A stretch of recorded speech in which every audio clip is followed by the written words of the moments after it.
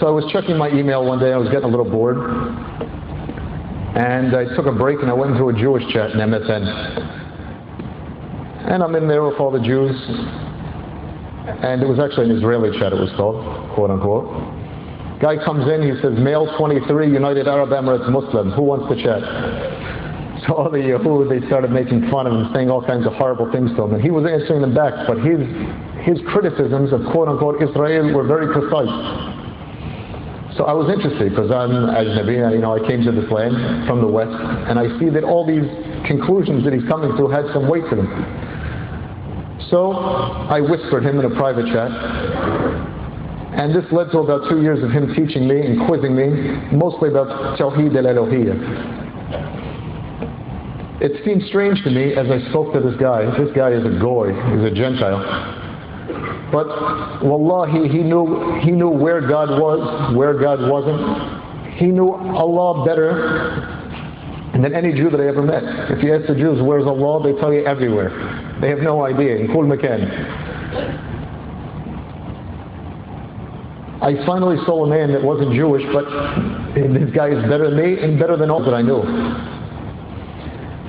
One day, I really liked this guy. He had a big impression on me. And he told me one day, Yusuf, do me a favor, send me your picture in an email. And I said, well, what do you want my picture for? I said, because when I come to Palestine, I want to know whose head I'm not going to chop off. And then he just signed off. SubhanAllah. So I started to think about this. Wow, man, this was way before the current trend of head chopping. So I started thinking about it. Wow, that was really killer. And it had an impact on me. Now Islam was strongly in my mind, and at this point, all the problems that the brother was giving me about Judaism that I started to learn.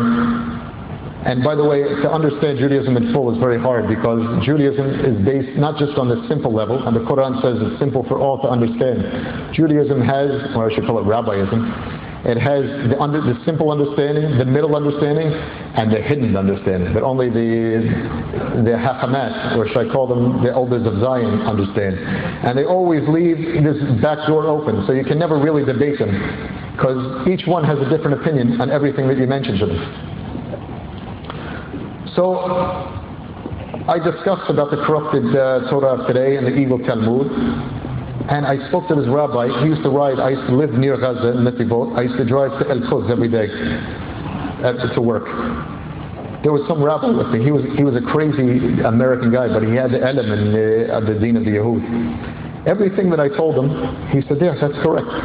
Everything correct, 100%. So I said, listen, Rabbi, you're telling me all this? Yeah, this is correct. I said, so I want you to do me a favor. I want you to meet his brother in Emirates. I want you to talk to him. He said, I will not. I said, why not? He said, everything you said is correct, but if you think that I'm going to tell a goy that Judaism is incorrect, I won't do it. So, subhanAllah, this is what the Quran tells us, this is what we learn from the Sunnah, and this is what they are today. This was a man of their knowledge. Anyway, another incident, one day I was in Jerusalem, and I saw a rabbi. And this rabbi, I always wanted to speak to him. Even when I was in Brooklyn, he used to live near my community. His name was Rabbi Suleimani, and he was the rabbi of the Shirazi Jews from Faras, from Iran. And he was new to America. And now I see the Iranian Jews that are in quote-unquote Israel.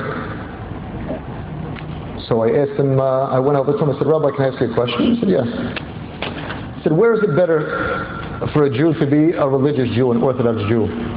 In a land of Sharia, at that time that's what I believe that land was that he was in, where the women, they're dressed in hijab, properly covered. You don't hear al-shaf words, you don't hear the dirty words coming out of their mouth on the street like you see in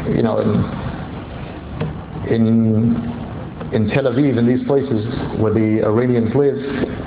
They have dresses, it's not size 1, 2, 3, it's the size they wear is not guilty, Your Honor. Really, really short. Is it better that they see this, or is it better that they be surrounded by these people? And he told me, not by force. I said, Rabbi, do you believe that the Torah is the Haqq? You believe the Talmud is the Haqq? You believe Judaism is the Haqq? He said, yes. I said, you're going to tell me that if you had the quwwah, if you had the power to enforce that deen that you believe is the truth, you wouldn't do it? And he told me, shh. Khalas. This man is Zabali. I don't want to see this guy. Now I see exactly for sure what they are. These are garbage people.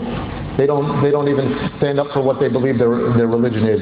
The next morning I went to the Suq al-Arabi in Al-Quds, and I bought the translation of the meaning of the Holy Quran in English. And I remember when I was taking it home, it was like I was taking home contraband, like I had something stolen, because the Yahud, they say you're not allowed to read, especially the Rambam, one of the big hakamat, that you're forbidden to read any foreign ideologies or faiths.